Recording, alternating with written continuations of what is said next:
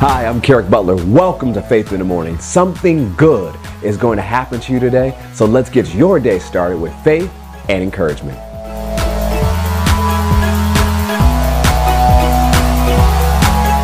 Let's get started with our daily affirmation. Say it with me. Say, I'm the salt of the earth. I'm the light of this world. Jesus said it, so I believe it. I'm a carrier of the glory of God. Today, I will experience the extreme goodness of God. Today, I will make myself available for God to show His goodness to others through me. Today, I am increasing in influence.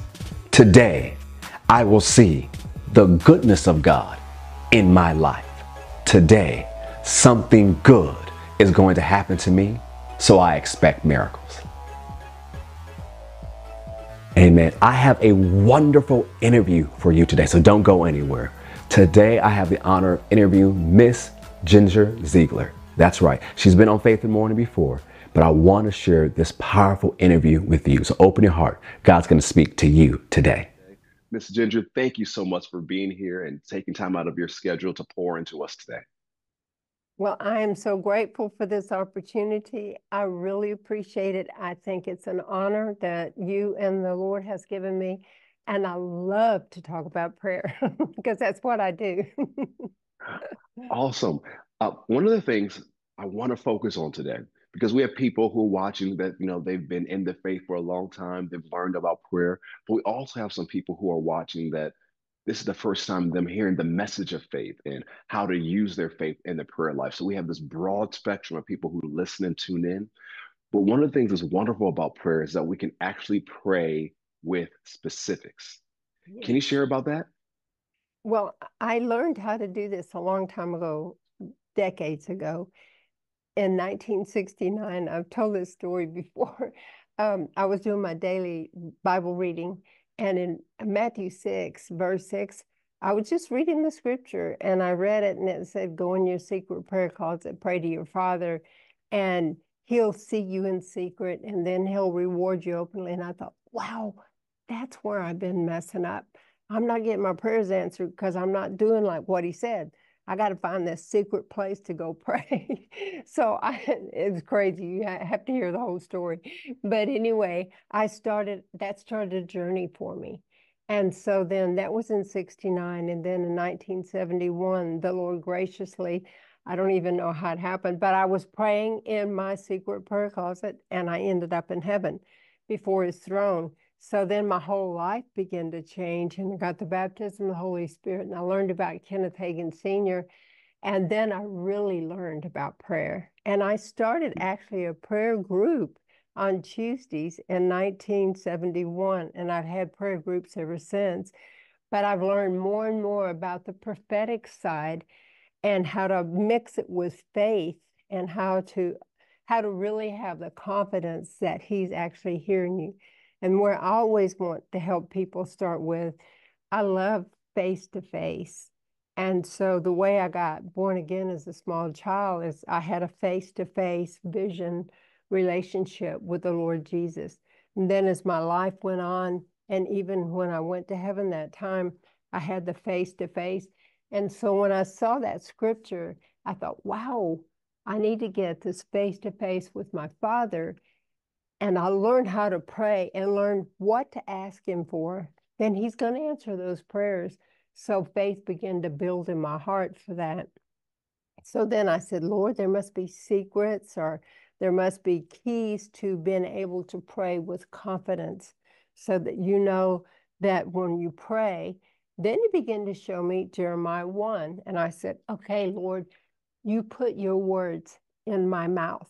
And I knew when I would get His words in my mouth, if I prayed His word, and nobody was teaching me, I was just learning all this stuff by myself, just me and Him in the closet. Okay, I got to tell you this part, Pastor, this is too funny.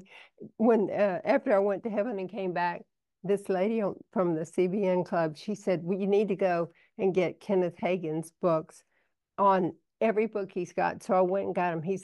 She said, read every one of them 15 times. I said, okay, so I can follow instruction. So I went and I got him. And we live in this little bitty house. They had one of those old timey pigtail lights comes down. We had one closet. I get in that closet, turn that little light on, get my Bible, get the Strong's Concordance, and get Kenneth Hagin Sr.'s books. And I was like, okay, exactly how do we do this? And we got 4:30, so I'd get everybody off, and we had land, and I had all kinds of responsibilities, and I'd get everybody off, get everything. Now, as soon as they're out the door, man, I'd be in that closet. I'd be in there all day long, and then I'd hear the kids come, and I'd jump out of the closet. And that's how I learned to pray. I spent time face to face with him, and I learned how to pray his word. And I didn't even realize what I was doing. Like I said, I only had his books that was mentoring me. And then, of course, we started knowing more, and we went into different churches, and we got involved in faith churches and charismatic churches. And our life totally began to change after that. But if you just take a little time and not be childish, but be childlike, that's what I did with that Matthew 6. I wasn't childish. I was childlike. I thought, oh, I'm supposed to be praying in secret. Okay, that's what I'll do. Teach me how to do that. And then the relationship, the father-child relationship began to grow between me and him, which, Jesus, the way that he was able to do what he did in the River Jordan, the Father's voice said, "This is my beloved Son, in whom I'm well pleased." Do you realize those words took him all the way through the trials that he went through with Satan in the wilderness, brought him back out of that, and he had all those miracles, all the things that he did, went through all the stuff that he went through, the four Gospels, we can read it, because he was so like this with his relationship with his Father. He said, I only do what I see the Father do, and I only say what I hear the Father say. And so he was rock solid. Sometimes he'd pray all night long before he'd go out and preach the next day. But when he'd go out and preach the next day, miracles were all over the place. So I began to see this father-child relationship was a major key, not just to getting God to answer our prayers, but getting a relationship so that I knew that I could go before his throne of grace and mercy in my hardest times, my hardest parts of my life, and he would hear what I was saying. He had compassion and mercy on me, and he would help me, and he would give me answers. Then I began to rely more on putting his words in my mouth, putting his words in my mouth. So different visions, I've had translations and different things that's happened in my life. And I'm always saying, Jesus, if you put your words in my mouth, I know when I pray that, I will pray exactly your will. And when I pray your will, I will see the manifestation. And so I just want to encourage the people that are out there. It's so simple. It's not complicated. And it's not even hard to gain faith. It's out of relationship. It's not something we're trying to go to the store somewhere and get something. It's just being with him and spending time with him. You find out what he thinks, how he feels. You find out about the Holy Spirit because he's major. He is major in helping you do all this stuff. And so that's kind of an introduction of how I did the book, The Hidden Faces. It's literally hidden faces, but it's in prophetic places because John 16, verse 13, Jesus said, I want you to know things. I want to reveal things to you. I want to show you things. I want to show you things that's coming down the pike. I want to show you the future things. And it's through the Holy Spirit of truth. And it takes a little bit of our time. And I just tell people, I say, hey, and this is how I started way back in the 70s. Instead of like taking an hour for my lunch time when I was working, I'd go in and I'd spend 30 minutes of it praying. I'd go find me a place somewhere and I'd eat my sandwich on the go, because I was so hungry and so thirsty for the very presence of God. And then as that relationship developed, then I begin to see and know more. Just like Jesus said, I knew what to do. I prayed all night, but I knew what to do the next day.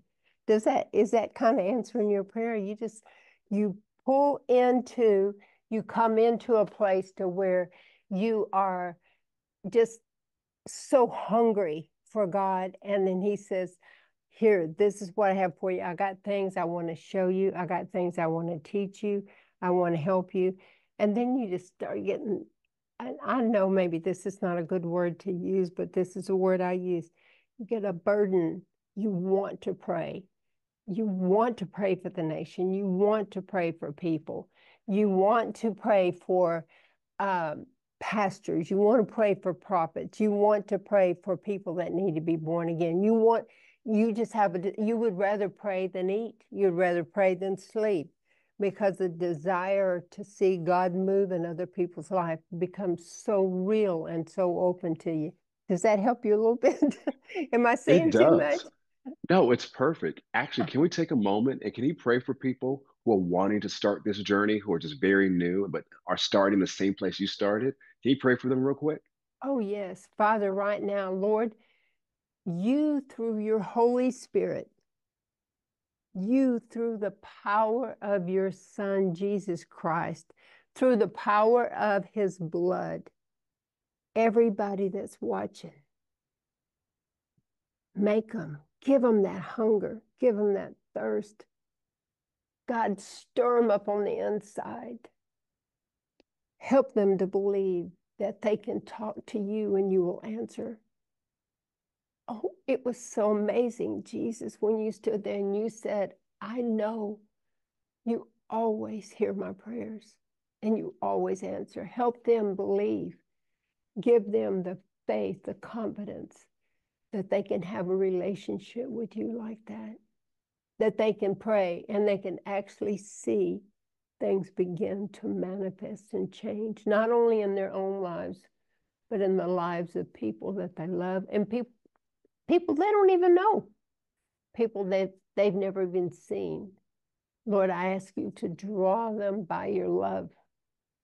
Draw them, oh Jesus, by your precious and powerful Holy Spirit into this deep, abiding relationship of love, face to face, face to face, face to face, desiring to pray, not to be seen, but only to be seen by you, Jesus, only to be seen by you, Heavenly Father, that would suffice and that would satisfy all the longings on the inside of them, that would be enough, no matter what's going on. That would be the very thing that they're just hungering and thirsting. You promised that you would fill us when we have that kind of hunger and that kind of thirst. Holy Spirit, I ask you to move by your power of love and truth right now. Pull those people in to the very heart of the Father God in Jesus' name.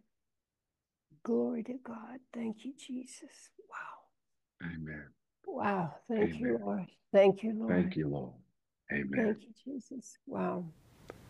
Amen. That's part one of the interview. I'll share part two later. Make sure you visit Miss Ginger's website and you'll see the link below. You'll be able to get a copy of her new book. I have it with me right here. It's called Hidden Faces and Prophetic Places. Make sure you check it out. Have a wonderful day. Make sure you like, subscribe, and follow so you don't miss our next devotional and our next interview.